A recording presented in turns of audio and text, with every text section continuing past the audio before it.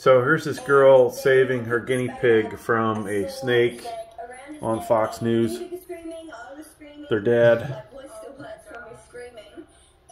I just picked this snake up and just started swinging it around like a lasso.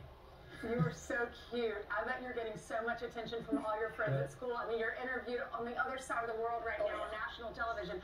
All right, so Dad, Luke, you look like in this video, you went and grabbed the snake and you threw it so it could slither into the bushes. Your wife is coming out. It looks like maybe this is breakfast time. All the dogs are there. What's going through your mind?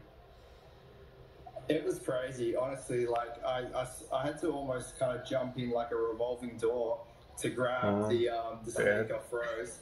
I'm quite terrified of snakes as well, and but because it was in the hand, I didn't really have a choice at all. So I'm definitely not Steve Irwin. I just grabbed it.